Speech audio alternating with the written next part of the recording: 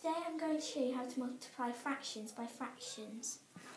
First, you should take away the multiplication sum and make it of so it's easier.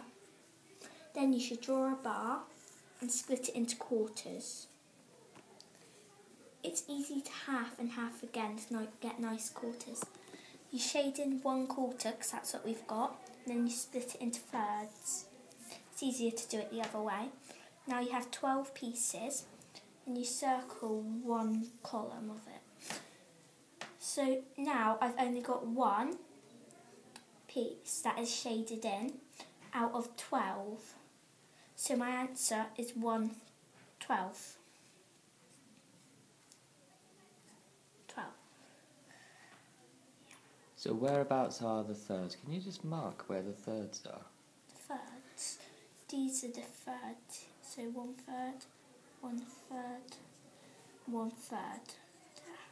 And you've circled the whole third for the whole shape, and it's that little bit that's coloured in that gives you the 1/3 of the 1/4. Yeah. Very good, Pudsey. Thank you very much.